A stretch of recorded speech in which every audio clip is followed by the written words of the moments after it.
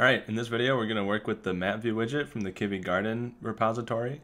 So you can see this is what it looks like in the background, and we're going to build pretty much this. We won't have the buttons in here, but we will have the map view and the little icons and a little bit more.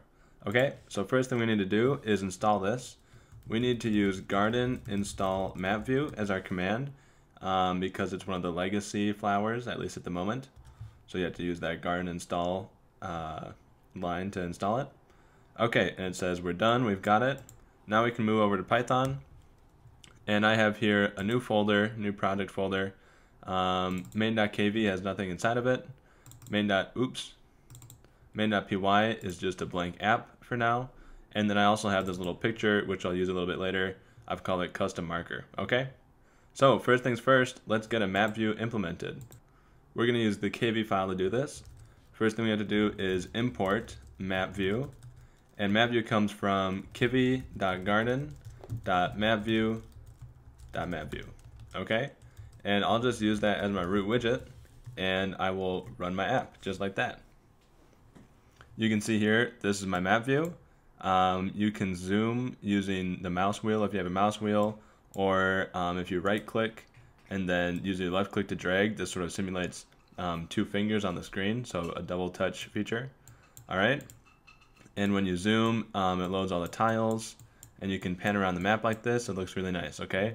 So right away, how easy was that to get a map on your app, okay? Super easy, super simple to do. Let's look at some of the attributes and functions inside of a map view. Let's see, you can set the latitude and longitude right away. So when the map is initialized, where does it center on at the start? I'll just put 10 and 10 here, okay? And also the zoom level. Maybe I'll write 5.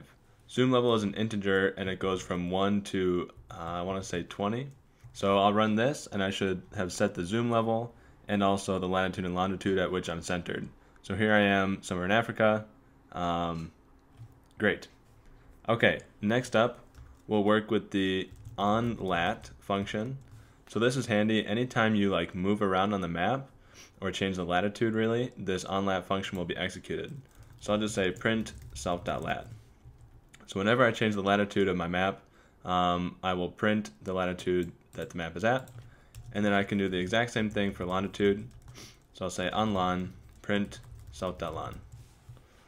Or maybe I'll do this too, lon self.lon, so we can differentiate the two. Okay, I'll run this again, and I'll pan a little bit and go back to Python, and you can see I've been changing longitude and latitude.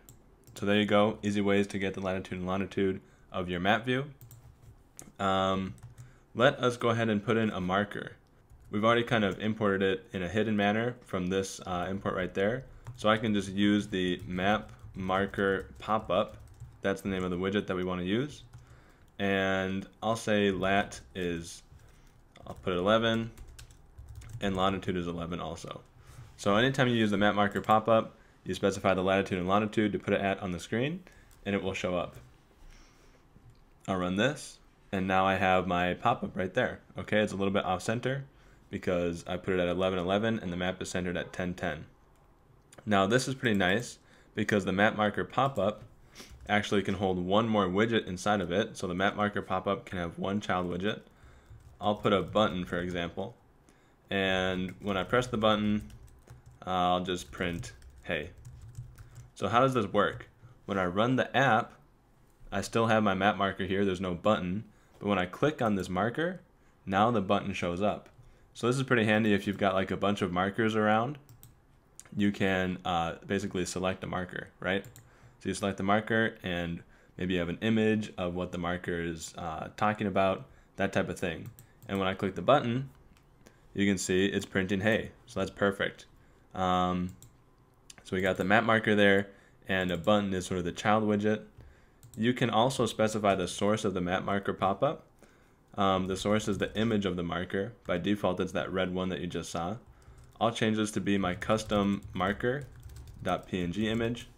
So it should be this one now, which is basically the same marker, I just colored it differently. Now when I run the app, there you go, I've got the blue marker instead of the red one. Looks pretty nice, and it still shows my button when I open it. and then it can also close.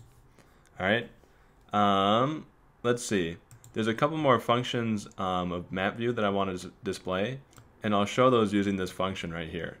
So to refer to my MapView, here's my root widget, so I can just say root, and I can say root.centeron to change where the map is centered. So maybe you've like got a search functionality in your app, and someone can search for a city like San Diego, and then you want to center on San Diego. So I can say root.centeron and then pass a latitude. Maybe I'll put like 14 and a longitude 14. Okay. Now when I run this and I open up the marker and I click the button, I should center on lat 14 and longitude 14, which is just a little bit up and to the right. Okay, so that's the center on feature. Another really handy one is the get bbox function of the map view. So again, root refers to my map view, and get bbox is just a function of the map view. And this will, actually I'll print the content so we can see. This gets the latitude and longitude of every corner in the map view. And basically you would use this if you have a database with all of your like the locations that you want to make markers for, and you would use the get bbox function to determine the latitude and longitude that's inside of the screen, like what's visible at the moment, and then you would query the database and say, give me all markers or all locations which are between this latitude and longitude and that latitude and longitude. Okay, so let me show that. I will I'll comment out this one. So when I click the button, it'll just print the bounding box coordinates. So I click here, and now you can see I've got these four numbers. So minus 3.13, minus 7.57, and then 22 and 27. So this is the lower left latitude, and this is the lower left longitude. So basically, this little coordinate pair is the coordinates of this corner right down here on my map. Okay? And then the second coordinate pair, these guys, this is the top latitude and the top longitude. So it's going to be this corner.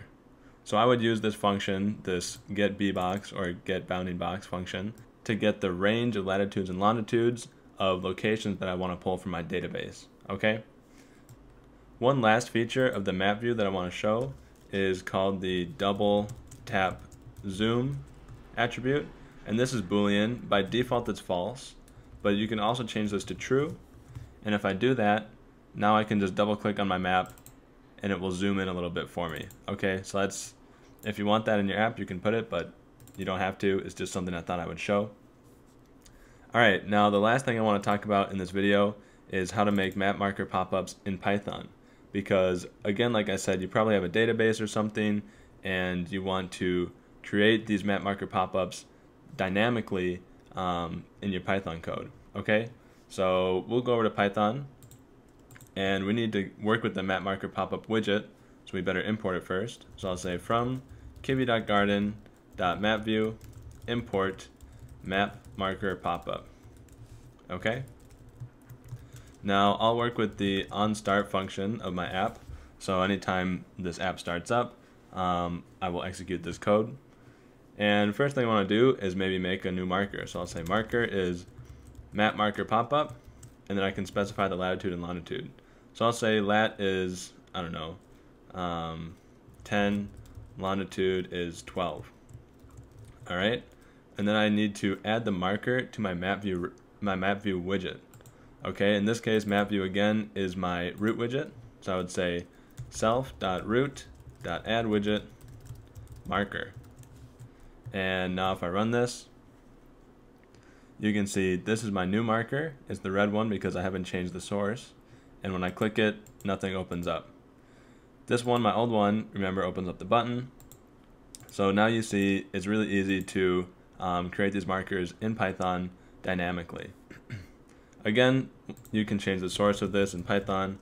If I just specify source to be custom marker.png, and I run this, now they're both blue. And again, I could add a widget like that button. So maybe I want to do another button. So I'll say from kivy.uix.button import button, And to add that button, when I click on this new marker, I need to say marker.addWidget button. And maybe I'll give this one some text. I'll say Python button. Okay, so what I've done is I've created the marker, I've added one single widget to the marker, and it knows to display the widget when you click on the marker, and then I've added the marker to my MapView object. Let me run this one more time, and we can see when I open this guy, this is my Python button. Nice. It doesn't do anything, but you can see it's a different marker, different button. You could, of course, maybe I'll do it just one last time, make a bunch of these. I'll say for I in range 10, and I'll just indent that, and let me change the lat and lon to I for each, and now when I run this, I should get a nice line of markers. So bam, 10 markers on my map, easy as that, right? There you go. So that's how you work with the MapView in Kivy. That's how you add a bunch of markers. That's how you change the source of the marker, the image, and add children so that you can see them when it pops up. I hope that was helpful for you guys. Make sure to stay tuned for more videos, and I'll catch you in the next one. Thanks.